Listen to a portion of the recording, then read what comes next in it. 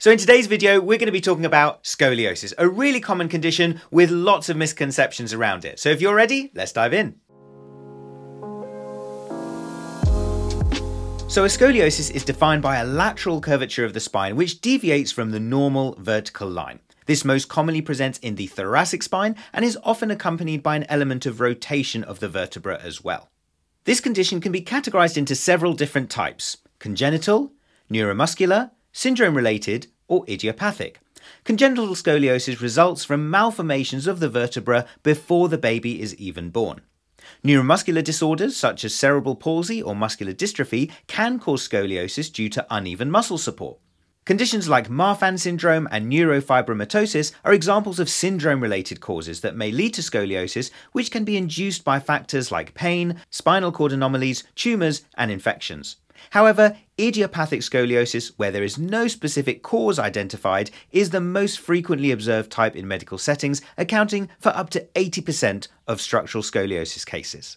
So lots of people get told that they have a scoliosis just from looking at the patient in a clinical examination. But how do we actually define the level and intensity of a scoliosis? Well, the idea is that we can use investigations like X-rays to measure the Cobb angle.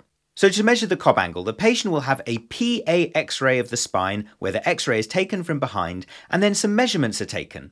Lines are drawn parallel to the upper border of the upper vertebral body involved in the curve and the lower border of the lowest vertebra involved in the curve. From these lines, the Cobb angle is measured to see the extent of the scoliosis. A Cobb angle of more than 10 degrees leads to a positive diagnosis of a scoliosis. A Cobb angle of more than 25 to 30 degrees is considered a significant scoliosis, and a Cobb angle of more than 45 degrees is considered a severe scoliosis and often requires more aggressive treatment because it can lead to issues such as organ compression, which naturally is going to be a problem for the patient.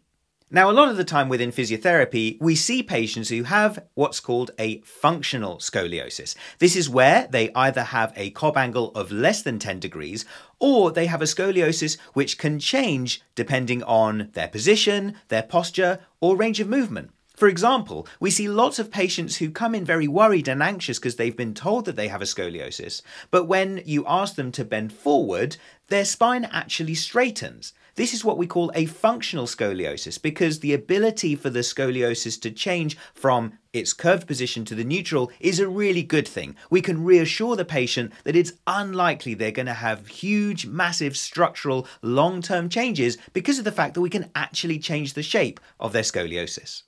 So if a functional scoliosis is where we can change the curvature of the spine depending on the patient's movement, posture, or positioning, a structural scoliosis is where the curvature doesn't change if you assess your patient and change their position, posture, or range of movement. And therefore, structural scoliosis and functional scoliosis have slightly different management strategies. So with a structural scoliosis where we can't necessarily improve the shape of the scoliosis, the aim may be to make sure that it doesn't worsen in the future, and therefore this is where the orthopedic team will commonly be involved to measure the patient's Cobb angle at regular intervals to make sure it's not progressing.